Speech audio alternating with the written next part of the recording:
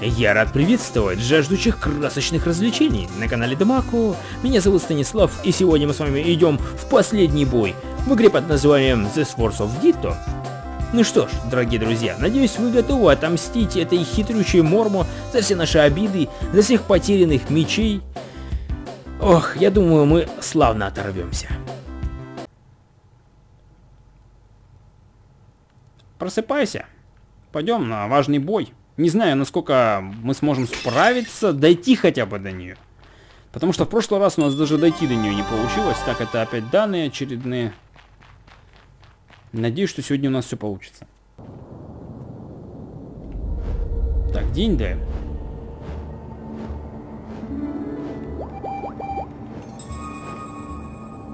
А где там я нахожусь-то хоть? Ага. Мы рядом с городом.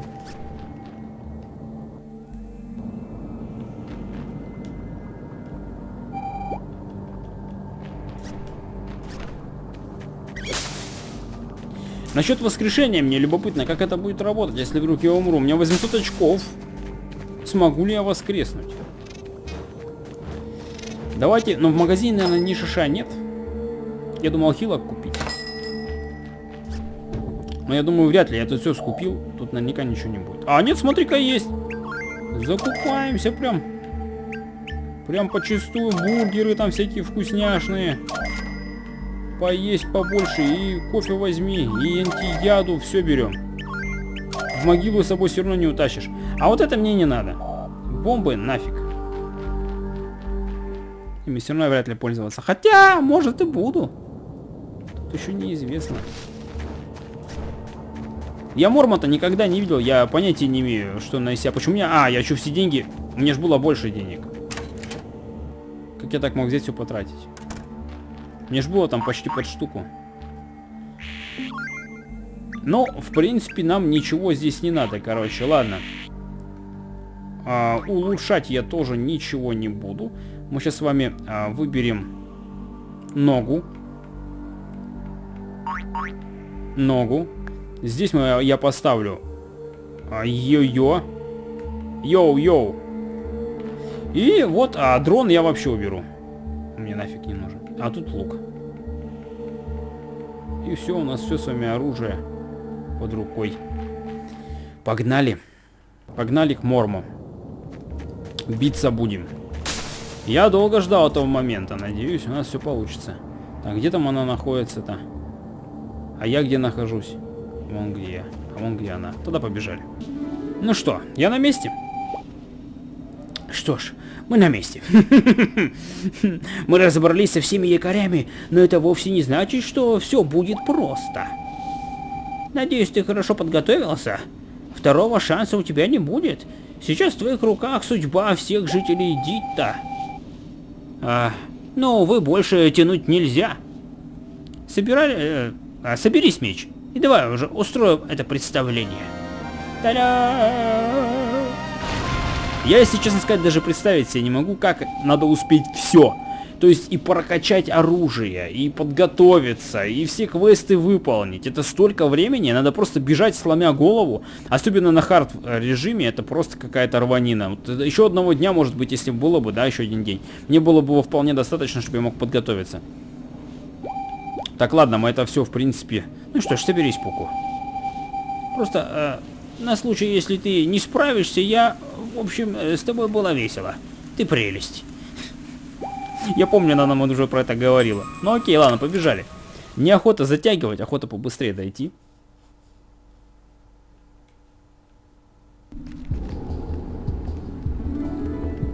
Так.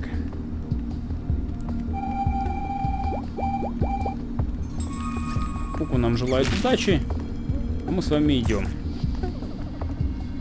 Фух, ну с богом, блин, надеюсь, пройдем. Хотя бы дойдем до нее, я уж там не говорю пройдем, хотя бы просто дойдем. Потому что, блин, в прошлый раз и дойти не получилось. Так, вот здесь, да, тогда мы с вами. Что квадраты делают? А, они энергию отдают. Я помню. Ой, я такого никогда и не видел. Вау! Что это за фигня такая? Неведомо.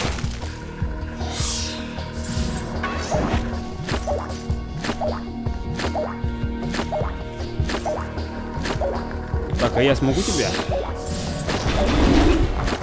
Тихо. Тихо, тихо. Этот лютый. До свидания. Вот это тогда козлина меня вырубил.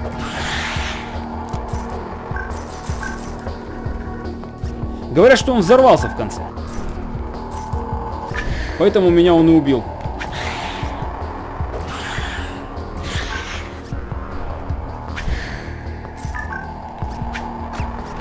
Нет! Иди в пень. Ну, походу, да, он, походу, взрывается.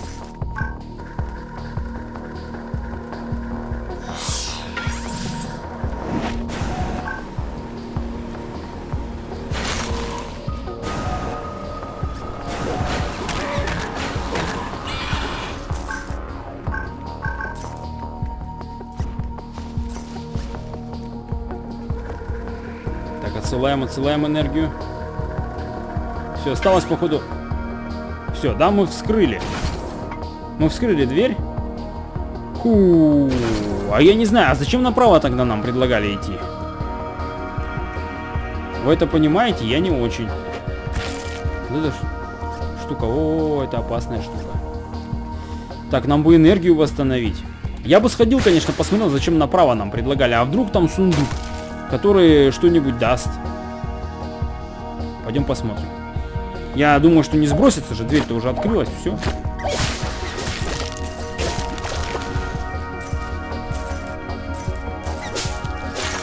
И, кстати, какие тут, интересно, условия на этом подземелье? Так, все физические атаки наносят больше урона. Это очень хорошо. Для нас это прям хорошо. А если, конечно, она сама не наносит очень много физического урона. Энергия не восстанавливается. Эффективность эфира понижена. По сути, как бы против нее это хорошо, она эфиром будет бить. У меня тоже, конечно, есть эфир, но он не так мне важен. Все по-взрослому. Использование игрушек не так эффективно. Ну окей, ладно.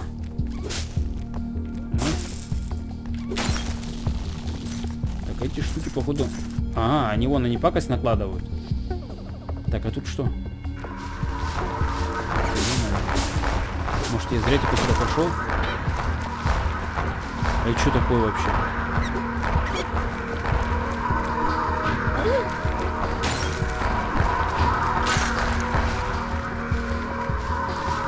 Воу. Так типа две двери.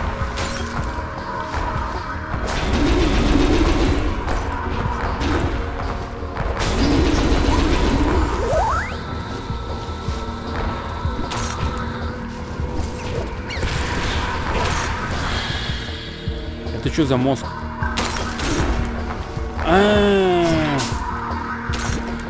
Фига себе. Задума-то какая. Ты видишь? Видишь это? Фига прикольно придумали. Мозги таскать. Фу-ху-ху. А с этим я... Воу-воу-воу. С этим я биться вообще не хочу один на один. А, не, смотри-ка, вроде ничего так. Откуда вот этих призраков мозги вообще?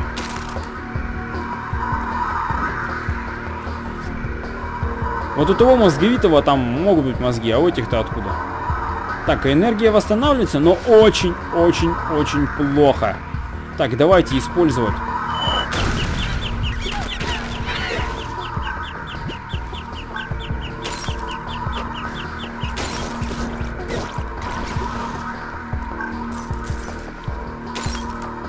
Так.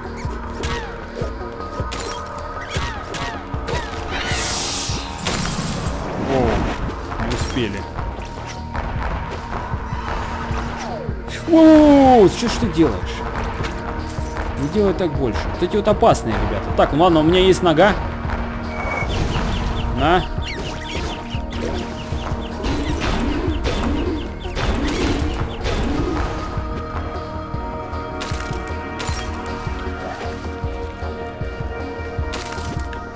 Тащи, тащи, тащи.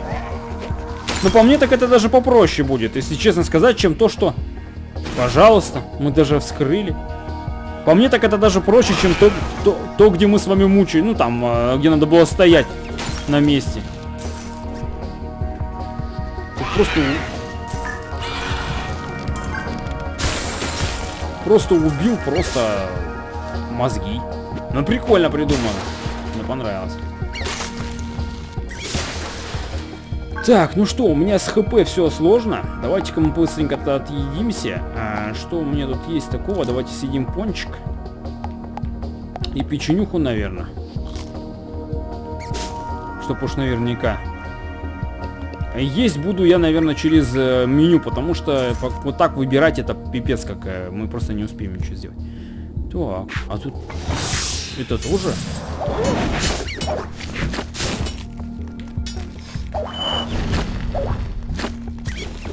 Я его выкинул? Я его выкинул.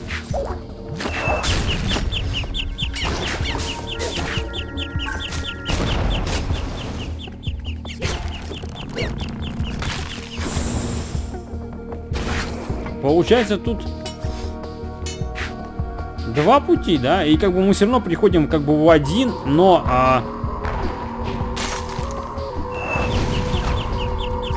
Козёл, а? Маги вот эти, это самые противные существа, наверное, здесь. А здоровяки тоже опасны. Нога решает. Посмотри, что нога вытворяет. Просто мега контроль.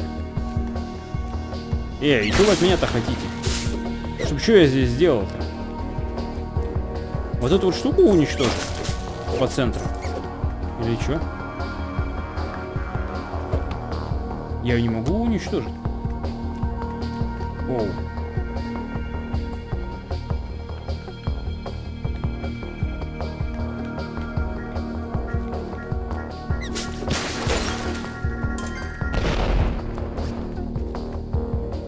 А что они там от меня хотят, я вообще не понял. Какой-то мега сундук, ты посмотри. Что здесь? О, куча денег. Вау, как это полезно. Но, в принципе, предметов в игре не так много, так что даже не стоит удивляться. Предметы в плане вот этих вот разных игрушек, какие-то бафы, наклеечки, их не так много.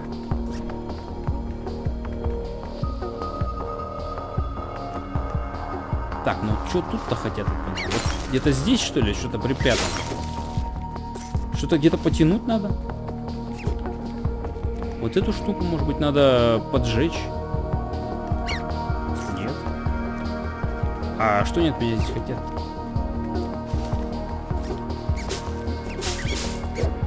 Окей, ну давайте сейчас все здесь подрежем и посмотрим.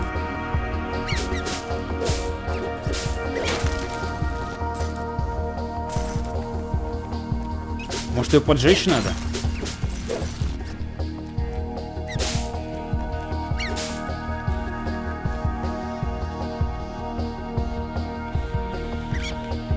Да, нет. Я лично вообще не врубаю. От меня-то вы что хотите? Может, дрон нужен?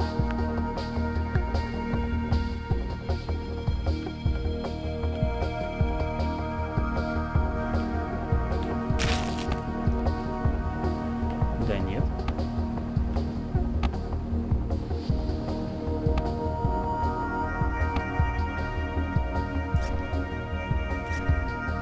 А, я смотрю, могу уворачивать. А, ну да, он же отключается.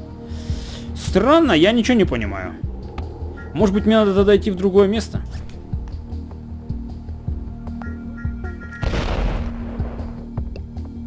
Так, давай по карте посмотрим. Меня тут не пускают, просто тупо меня не пускают. Может, тогда мне надо идти через другое место? Вау! А я тут был?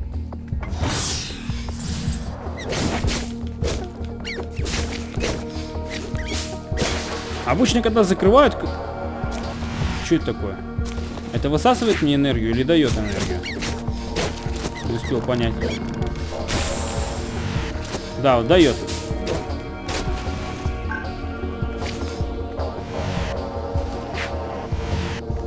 Но она меня сильно замедляет.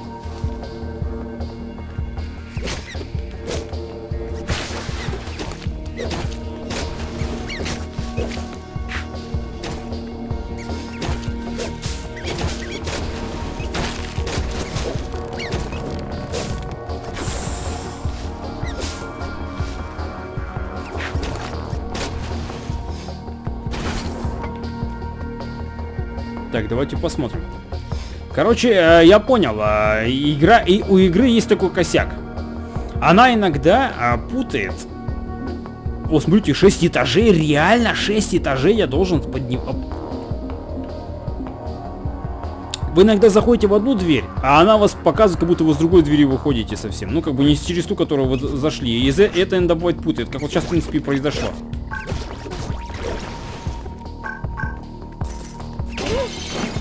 Вау. Это было подло.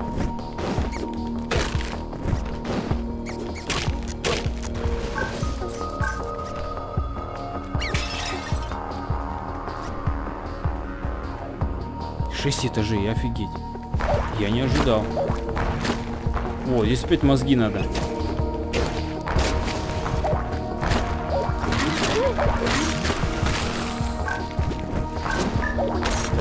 Тащим.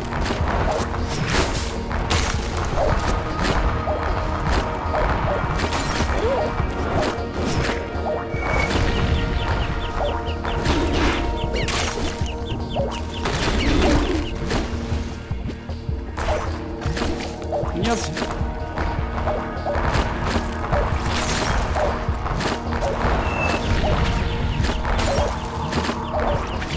Так, давай-ка сразу хилиться, а то я так могу и умереть.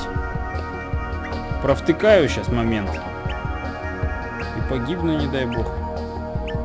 Ну, сосисочку можно съесть, как раз она мне.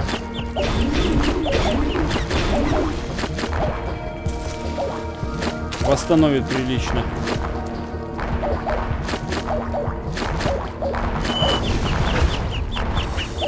Что за козлы, а?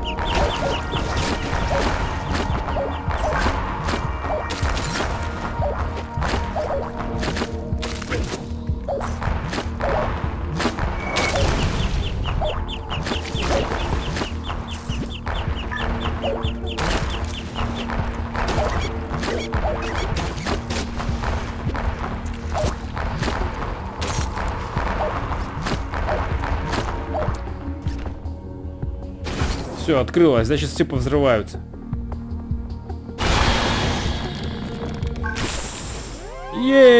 Новый уровень. Это круто. Только если я что-то запереживал за 14 уровень. По-моему, это перебор. Ой, 14 это, мол, 6 этажей.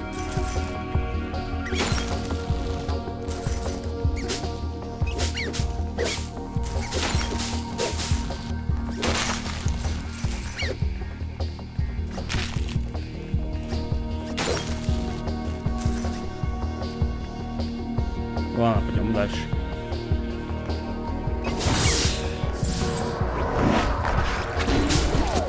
Вау, куда ты? Ой, промазал. Это я, конечно...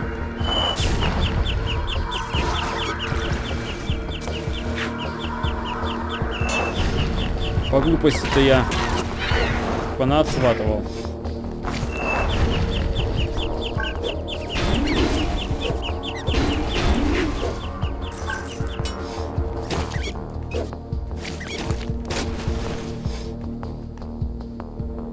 Ну, уйди.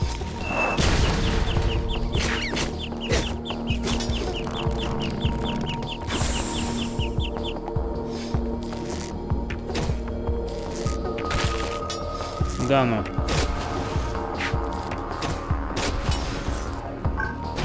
Так, отлично. И тут разделали.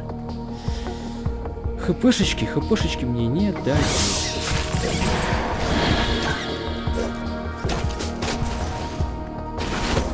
Денег дают, а хпшечки нет.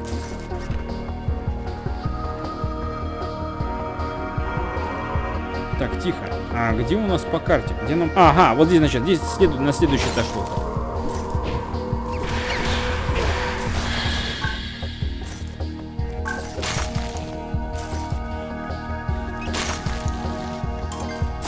Куча денег, прям реально много.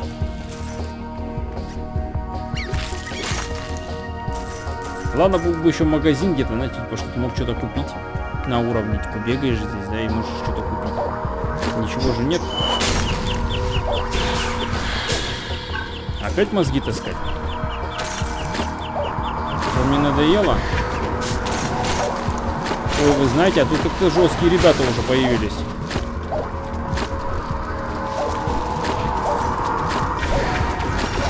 Тихо. Тихо, тихо, тихо.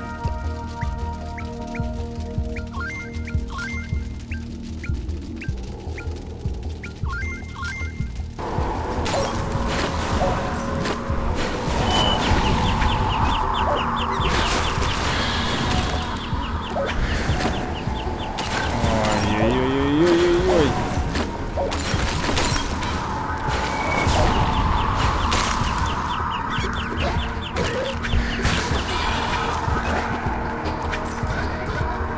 Вот этот бесючий какой-то демон, вот этот вообще конченый. Без долбанутый. Вот этот вот призрак.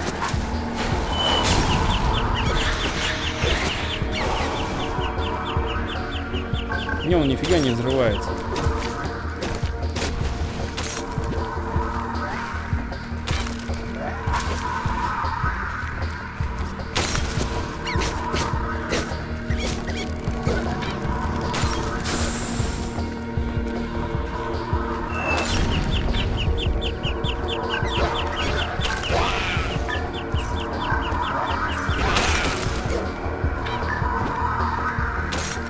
Понесли.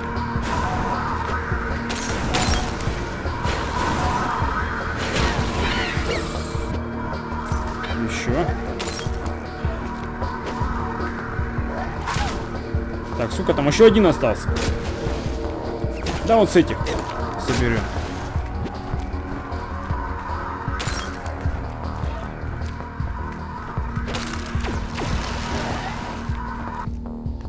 Отлично.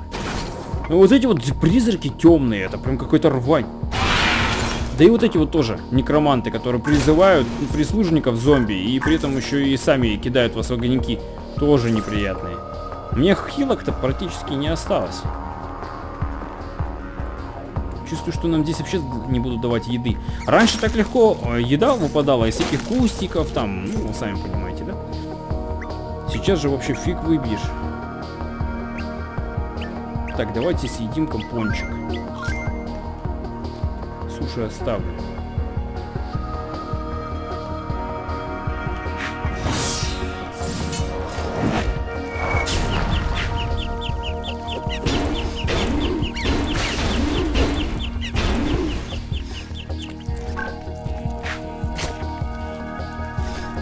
Ты же хочешь в меня прыгнуть?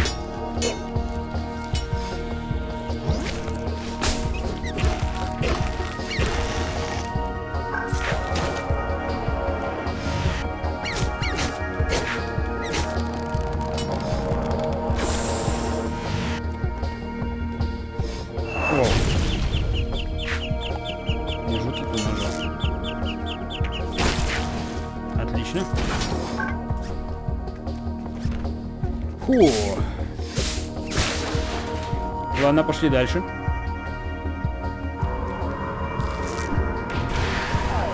О, ну конечно. Как же типа еще?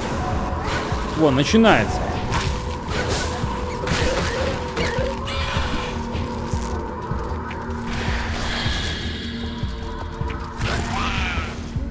Фига его.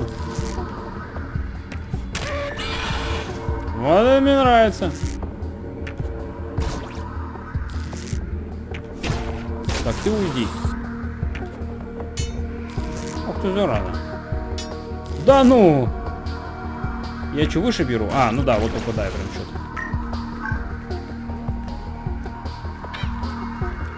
И все это ради сундука? Да мне он вообще не вперся. Опять денег дадите. Ну ладно, пойдем потрогаем. Мне какой-то мерцающий самосвет, очень ценный камень, за который можно выручить кругленькую сумму. Вот я в прошлый раз тоже думал, что походу мне сразу деньги начисляются. И опыт дали, 200 штук.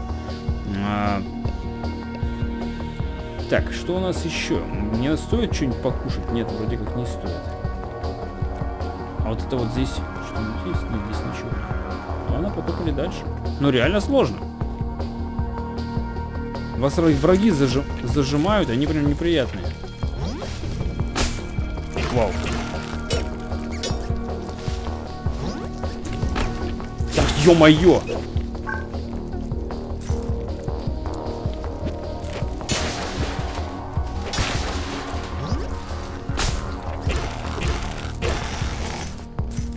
Так, о, в первый раз что-то дали. Кофеёк.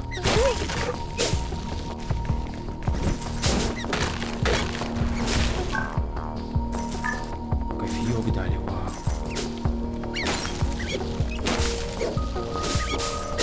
Давайте еды.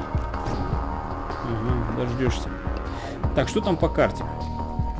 Мне еще далековато идти. Я думаю, мне надо придется еще раз, как минимум. Но я так и думал.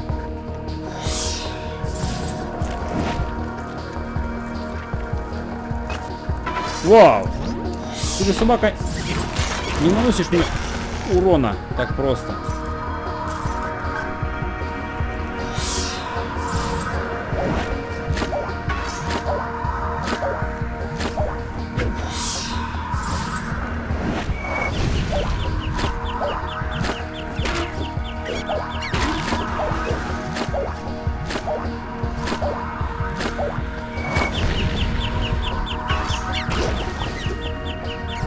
Это вот эта свечка такую фигню утворяет, да?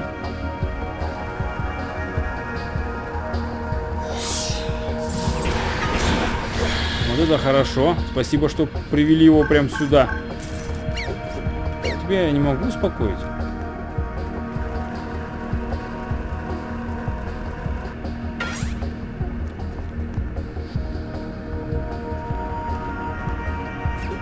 Ну хватит, хватит.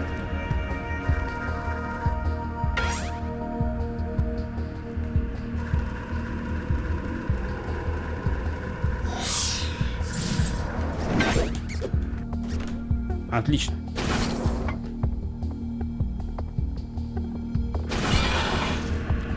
А, он умер?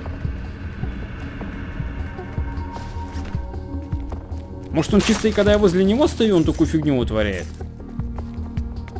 Как-то непонятно, короче. Первый раз с такой штукой сталкиваюсь. Ну, точнее, я ее видел раньше, но она, когда я ее видел, она не работала. А теперь она работает. Так, давайте мне еду.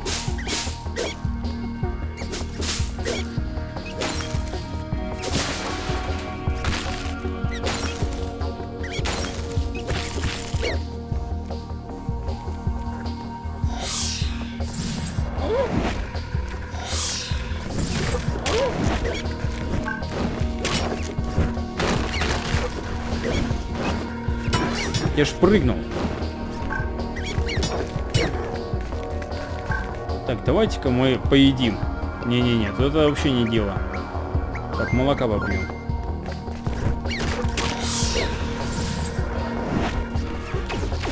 О, вот это вот опасно, опасно. Я лучше так успокою.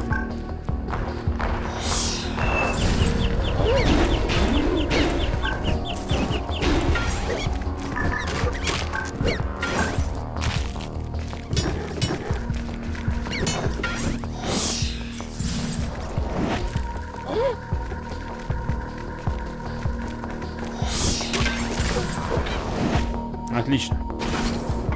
Ох, когда там у вас закончится ваше вот придурие, я не знаю, да, уже дайте мне морму. А то мне надоело тут ваших этих прихвостней убивать толпами. И хилки дайте.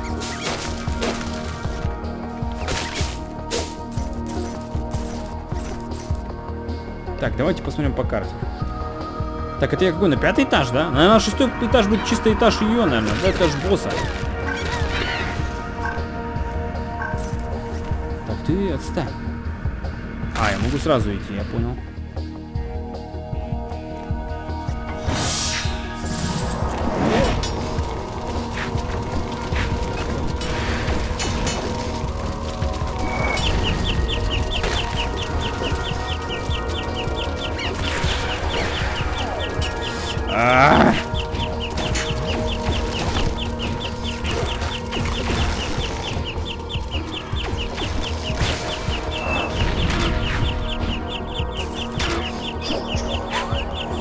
А я не могу бить!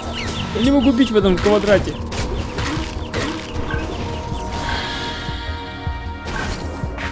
Атаковать не могу, прикиньте. Окей. Проклятая ловушка.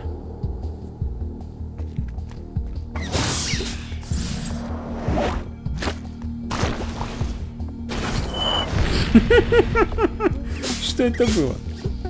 Ну, спасибо. Спасибо и за это. Опять сейчас надо будет мозги, наверное, собирать. Воу-воу-воу! Да что за фигня? Так, тихо. Где там у меня? 13 штук. Твою налево, а? Да уйди ты с этого яда. Так, у меня есть 4 бургера. Я пока их приберегу, наверное.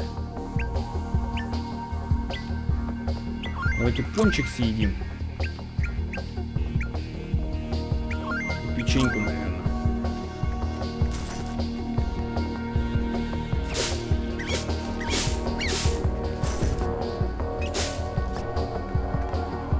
Так, ладно, погнали.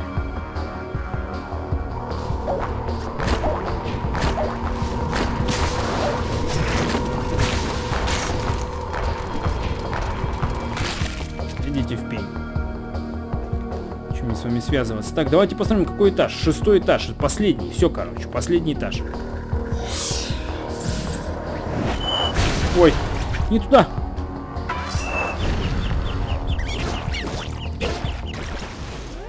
Уровень! Пенч! 15-й. Нормально тут опыт дают. Спасибо. Ценю.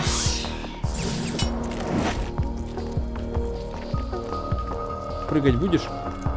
Пес. Да прыгай давай уже. Зольберг. Зольберг, ты сильно изменился. Да прыгай давай уже.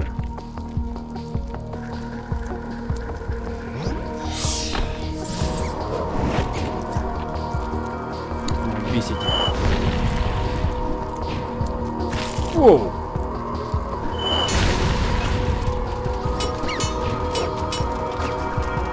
А чё он уже перевернутый на пузо?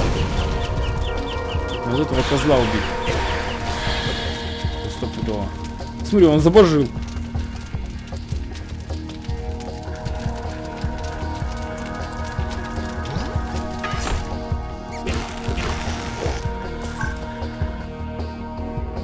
Так, давай, следующий.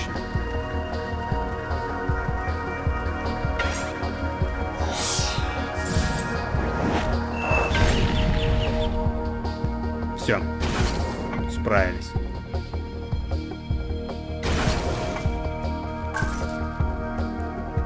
Так, ну пойдем смотреть. Я больше всего переживаю, то, что если вдруг Морма будет настолько лютая, что просто капец. Типа, как бы она будет несравненно лютее, чем все, что здесь есть. Давайте поставим. А, балавазы, кстати, уничтожить.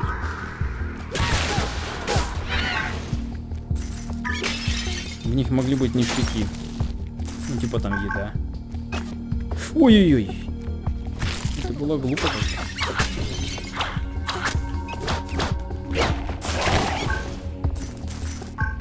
Они, наверное, специально мне еду не дают. Мне, кстати, вообще вот не давали еду очень продолжительное время уже во многих подземельях.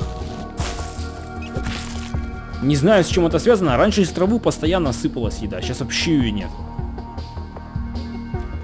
О, вот мы и пришли.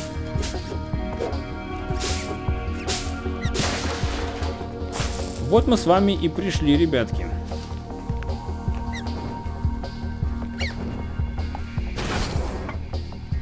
Так. Ну, с Богом. Пойдемте смотреть, что же сейчас будет. Как с ней воевать, понятия не имею. Как мы будем с ней вообще что-то делать? Что это за знаки такие? Что они означают? Фи, полагаю, мне стоит поблагодарить тебя за уничтожение всех моих якорей. Даже не знаю, как я выдержала бы еще одну битву со слабым противником. От этого так клонит в сон. Мне знаете, что интересно? Вот эти сферы, вот эти вот, не сферы, а круги, что они означают?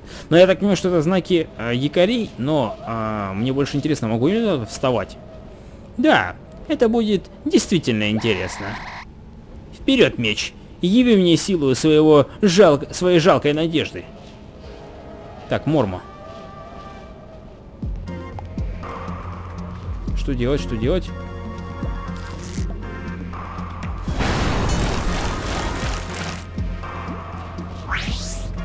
Смотри. Ага, понял.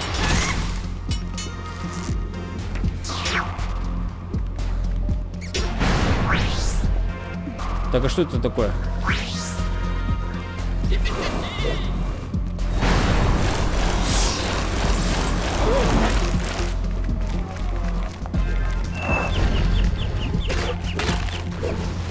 Я не очень пока понимаю.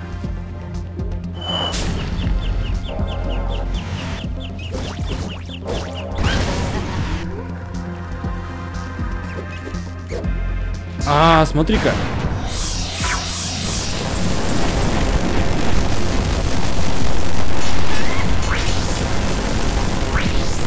Я должен накапливать, короче. Воу-воу-воу-воу-воу-воу. Так, этого я не ожидал. Смотри-ка, я накопил уже одну единицу. Потихоньку начинают виднеться вот эти вот кристаллы.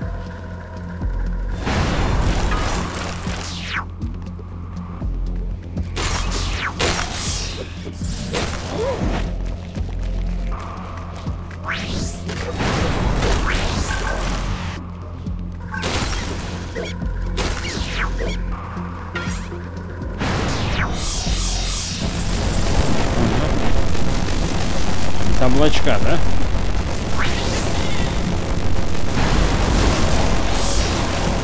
Тихо, тихо, я не могу двигаться на этих штуках. Ой, бес.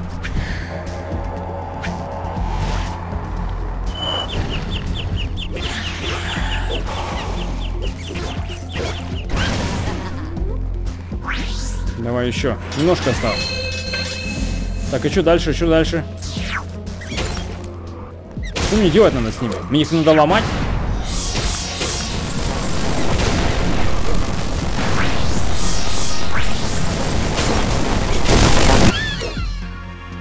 Дальше что? Дальше что?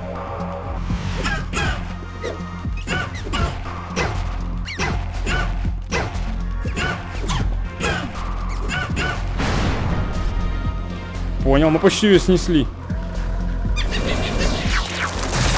Ой, тихо, тихо, тихо, тихо. Сразу едим, чтоб не было казусов.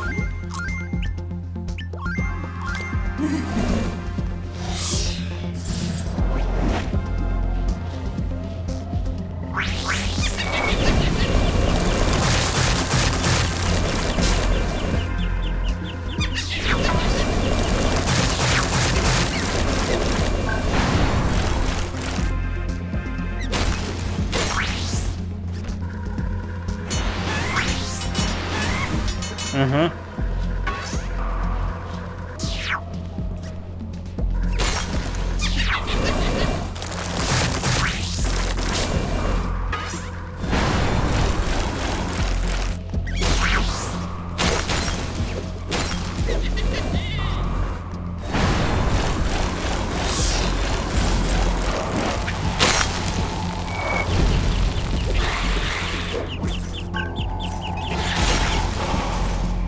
Давай самый бес черный.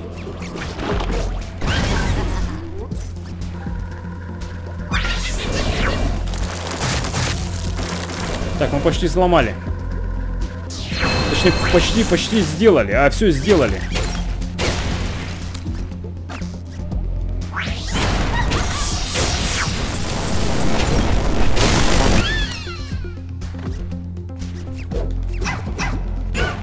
Хана тебе, Мормо.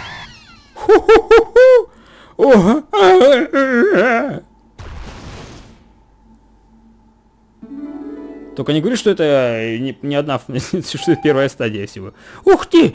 Вот это звуки! Впрочем, не важно.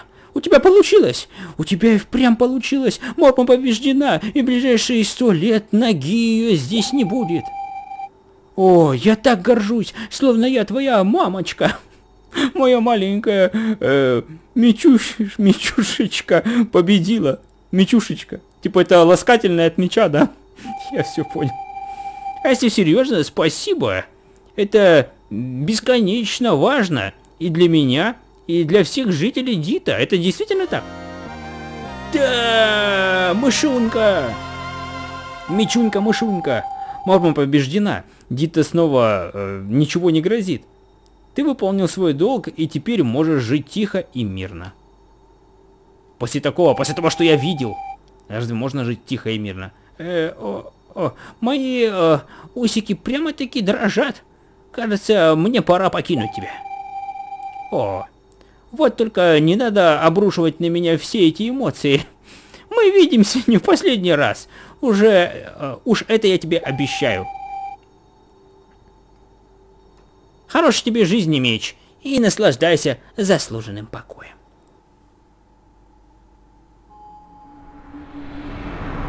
О, мы сейчас в Серендипити еще встретимся. Вау. Интересно, что она нам скажет. Юноша. Предначертанный день наступает, и скоро ты выйдешь на сцену, как многие до, и еще многие после тебя.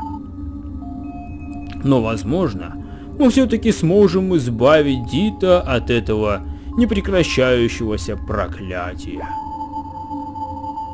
Ты принес мне дар, воспользуйся им, и, возможно, шестеренки судьбы наконец повернутся вновь.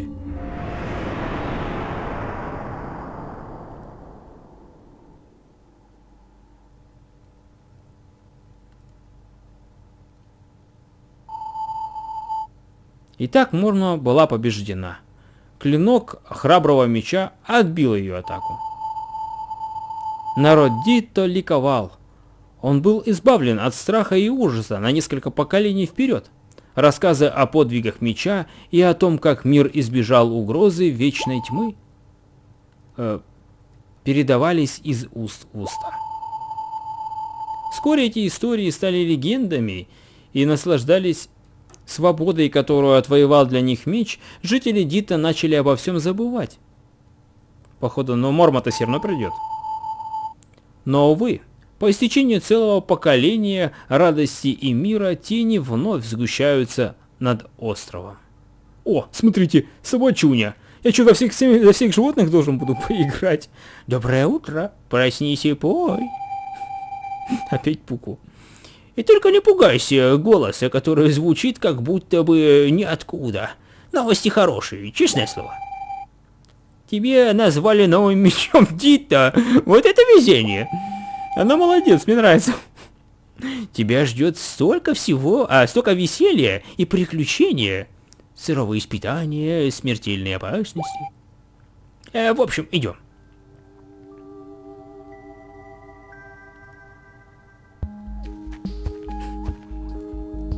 Я не понял, я победил, а где мои кристаллы? Почему мне Серендипити не предложила отложить для будущего поколения все это? Смотрите, у нас как солнечно все. Вот смотри, смотрю я на тебя и вижу необычного.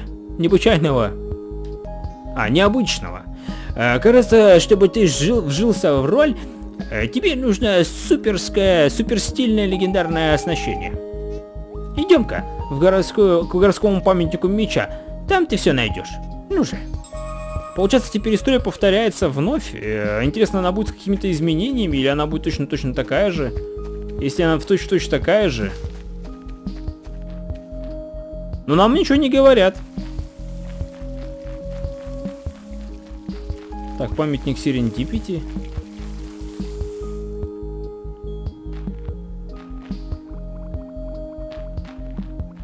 А вот и я, мышунка, да. Наш мышуня. Герой. Прикольно. Не, прикольно, что Надя не так связали поколения с поколениями. Это вообще классно придумано. Игра вообще клевая. И вот, памятная статуя. Нет нужды что-либо о ней говорить. Ведь вся твоя жизнь явно прошла здесь. В общем, давай уже возьми меч.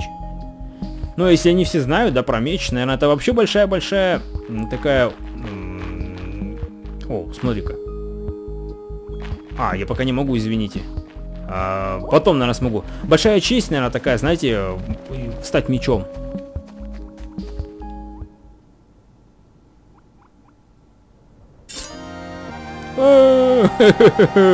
Ты крепко сжимаешь меч и чувствуешь, как некая мистическая сила начинает струиться по твоим венам, наделяя тебя силой твоих предшественников. Ты становишься мечом Ditto. Та-да! Это круто. Неплохо меч. Такое ощущение, что его выковали специально для тебя. Хотя, кажется, так оно и было. Ну ладно. Я знаю, все это очень внезапно, но думаю, Морма уже пустилась в путь. Наведаемся к ней во дворец. Вдруг удастся ее перехватить. Покончим со всем этим досрочно. Покончить с этим совсем досрочно было бы неплохо, а? Я понял. История повторяется в точности, как бы вообще в точности. Тут даже и говорить нечего. То есть мы сейчас с вами должны пойти. Давайте посмотрим. Да, наклейки все на месте. Значит, игра должна усложняться. Смотрите, нога другая. В прошлой, кстати, была металлическая. До этого была волосатая черная лапа. Теперь другая нога. То есть ноги тоже меняются. Прикольно придумано тоже. Мне нравится. Мы можем, походу, даже вот прямо сейчас идти воевать с ней, да, я так понимаю. Даже, наверное, ну, по-любому будет игра усиливаться, да? Потому что нам сейчас дают наши, с которыми мы прошли. И нас ломает, по-любому, Морма, она останется сильнее. И когда, ну, наверное, опять же, я не знаю, можете написать в комментариях по этому поводу, что вы думаете, или что вы знаете. Вот желательно те, кто уже проходил и не раз эту игру, написали, например, а будет ли она сильнее. А я, наверное, на этом моменте закончу, дорогие друзья. Я все прекрасно понимаю, но я не буду продолжать дальше. Игрушка прикольная, но она очень уж больно долго прокачиваемая. То есть персонаж умер, заново проходить, заново прокачиваться. Если в этом есть смысл, как бы, да, то в принципе, может быть, мы еще поиграем. Но я думаю, что, наверное, мы с ней закончим. Давайте выйдем в менюшечку. Так, вот, в меню.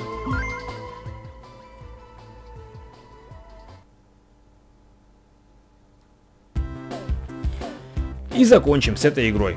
Игрушка очень крутая. Вот лично я не знаю, почему столько негативных отзывов, как бы она какое-то время собрала. Но не то чтобы она не полностью негативная, конечно, там в Стиме отзывы были не одни негативные. Но были люди прям так настроены негативно, они, видимо, что-то другого ожидали от этой игры, прям капитально другого. Лично меня игра безумно порадовала. Офигенная атмосфера, хорошие шутки. Вот реально, они не какие-то конченые, да, там черный юмор или еще что-нибудь в этом духе, пошлый юмор. Она по-доброму, она реально для детей эта игра. И, в принципе, и взрослые люди здесь могут повеселиться. Знаете, типа, так, как вот я, например, я смог повеселиться и просто окунуться вот в детское это настроение. Это очень круто. Я вообще ни капли не жалею того времени, сколько я провел в этой игре. Было очень круто и было очень интересно. Для того, чтобы просто посидеть вечером, скоротать часик, там, поиграть просто, да, в эту игру, она идеально подходит. Потому что ты просто сидишь, играешь, наслаждаешься, и тебе вообще ничего не парит. Зашел в подземелье, провел в нем там час, например, да, там, убивая противников, косишь траву, собираешь всякие штуки, и тебе клево. Получаешь массу приятных вот прям ощущений. Но на запись, конечно, это сложно, потому что вот до этого момента, до куда мы, в принципе, дошли, да, и откуда начали эту серию, пришлось потратить очень много времени для прокачки персонажа. Это действительно заставляет немножечко так попотеть. Но для того, чтобы, говорю, для себя поиграть, это прям вообще просто прекрасно. Музыка отличная, юмор, как я уже сказал, хороший, добрый такой, рисовка вообще божественная. Игра очень клевая, прям мне безумно понравилось. И то, что мир меняется постоянно, он как-то понемножечку, чуть-чуть тут, чуть-чуть там. Вот нога, например, появилась другая, да, магазины даже торговцы разные постоянно. Кто-то бананами торгует, иногда бывает бургерами, иногда бывает сосисочками. Это прикольно, знаете, это такая атмосфера придает. Игра в этом плане исполнена прям, ну просто на ура. Лично мне вот прям очень понравилось. Надеюсь, вам тоже. Если это так, то, конечно же, не забудьте поставить лайк. Прокомментируйте, поделитесь с друзьями, также добавляйте плейлисты и вступайте на нашу группу ВКонтакте. Ну и подписываться, конечно, не забывайте, также жмакайте колокольчик, чтобы ничего не пропустить. Ну а с вами был Станислав, я всех вас крепко обнимаю, целую, люблю, увидимся в новых приключениях. Всем пока!